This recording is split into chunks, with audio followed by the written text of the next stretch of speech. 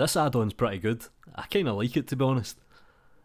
Alright guys, how's it going? I hope you're doing very well. Now during this week's recommended Blender downloads, links in the top right above you, check me out being all YouTube, I did recommend PoleMaker. Now I never actually had a chance to sit down and play with it until today, and it's pretty damn good, to be honest. Now this is made by a Japanese developer. The link is in the description down below. If you want to check it out, it is available for free, and I'll give you a very quick tour. Now there's several ways we can actually use PoleMaker. The first method being we can use it in object mode, and the second method we can use it inside of edit mode, and that's where it has a little bit more freedom, to be honest. So once you have the add-on installed, what you can do here is I'm inside of object mode. I'll go to the create tab and you can see here PoleMaker. So I'm going to click on single pole. It'll bring up a dialog box, and you can see here I have several different action types. I can do telegraph, streetlight, signboard, or a curve mirror. Now the curved mirror, generally you find this in places like Italy where it's narrow streets, stuff like this, but we're going to concentrate on the telegraph pole. I'm going to click here, and what it's going to do here is it actually appends it from another Blender file, just kind of like instancing, and we have several different options here. We can change the type, we can change the transformer, so we can go to like a 20k volt. I don't know why you would want to do that, but you might. We can change things like the resolution, we can add things like footage bolts, so they're the bolts that you actually stand on, and that's us. We can add things like a lamp as well. So it's pretty good, to be honest. We can even change things like the height of the pole. Now it feels a little bit laggy, and that's obviously because it's appending from another file. So we have this nice telegraph pole. What I'm going to do is I'm going to select it, and then I'm going to add in another pole. And the reason I want to do this is I want to show you one of the main features. So let's add in another telegraph pole.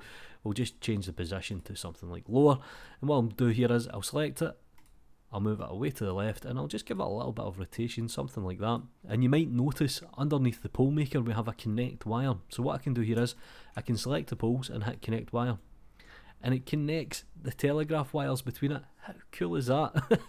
So that's pretty much the basic functionality of the PoleMaker. So let's go into it a little bit deeper, and what I'm going to do is I'm just going to quickly start a new scene here, and I'm just going to add in something like a plane.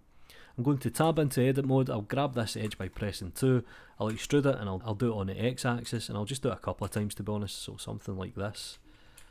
Then what I'll do is I'll just quickly delete these edges. Now there's probably a quicker way to do this, to be honest, but this will do for now. And I'm left with one edge. So if I select all of the object, I go into point mode, and let's just quickly move these somewhere a bit erratic like this. So hopefully you can understand what I'm doing here. I'm actually laying down vertex points. This should be 0, 1, 2, 3, 4, and it'll lay down telegraph poles. So I'm going to select all of the object. I'm going to go back under the create tab inside of edit mode. You can see here we have different options. We can quickly navigate to what we want to select. So we'll do a street light this time just for a giggle. I now have a bunch of street lights. How cool is that? I love add-ons like this. It just tickles my fancy. So there isn't much in terms when it comes to the streetlight. It's a very basic object, but we can change the randomness of it and stuff like this. Perfect. So what I'm going to do here is I'm just going to quickly duplicate these vertex points, and we'll use something like a signboard.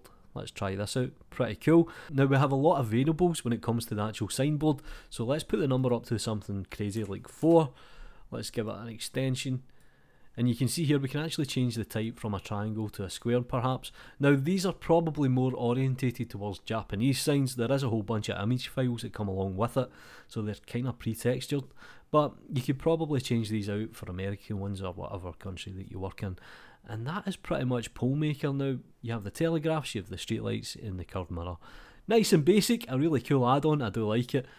Links in the description down below. Do me a favour guys, like the video, subscribe to the channel, it kind of helps me out big time. Follow me on Twitter if you want to get in contact. Anyway, you know what to do. Take care.